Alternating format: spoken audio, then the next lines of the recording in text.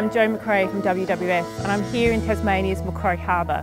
I'm here today to talk about how some very global issues like increasing human population, the pressure to produce more food and the challenge of doing that whilst preserving the places that we love and need, how those issues are being played out right here locally in Tasmania's salmon farming industry. Our seafood program at WWF strives to make sure that more of the seafood we produce in Australia and more of the seafood we eat in Australia is responsibly produced. In doing that work, we work across the whole seafood supply chain, from the brands that you know, the retailers you shop in, all the way back to the fishing boats and the fishing farms that produce that seafood. The fact is that everybody needs to eat, and there's more and more mouths to feed each year. It's predicted that by 2050, around 9.7 billion people will populate the Earth. More than that, it's forecast that at that point we'll need to produce about 70% more food than we do today.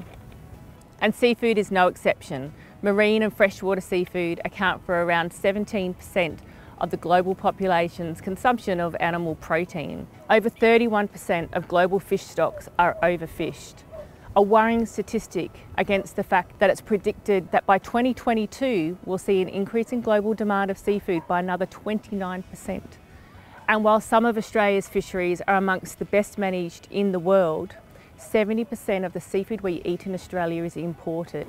Put simply, there's very little room to harvest more fish from the environment to feed this growing demand. Farming fish or aquaculture must inevitably play a vital role. But aquaculture is not the silver bullet. It's not the ready perfect solution. It comes with its own issues and risks that need to be properly managed to make sure we minimise impacts on the environment. So since around 2011, WWF has been working with the salmon farming industry here in Tasmania, and that work has resulted in improvements on the water in the way fish are farmed, tightening of government regulations, and we've also seen buyers of salmon make commitments and follow through on those commitments to only buy and offer responsibly sourced salmon. An important tool in this work is the Aquaculture Stewardship Council, or the ASC.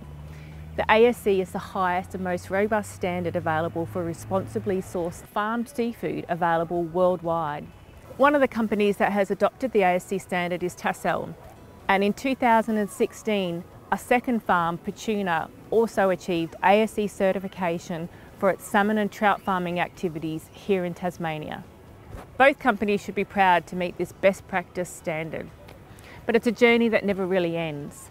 The ASC standard itself, whilst the best, is not perfect. Improving the standard in response to changing conditions, improving science, is all part of the process of using a standard to lead continuous industry improvement towards sustainability. There's still big challenges, and it's no more apparent than right here in Macquarie Harbour.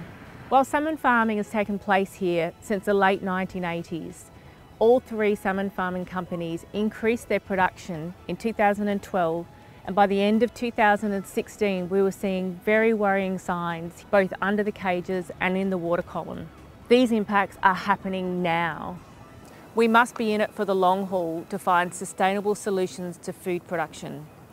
So WWF will continue to work with farmers, with ASC, with buyers, with government, with scientists, with community groups to find that path where people and nature can prosper together.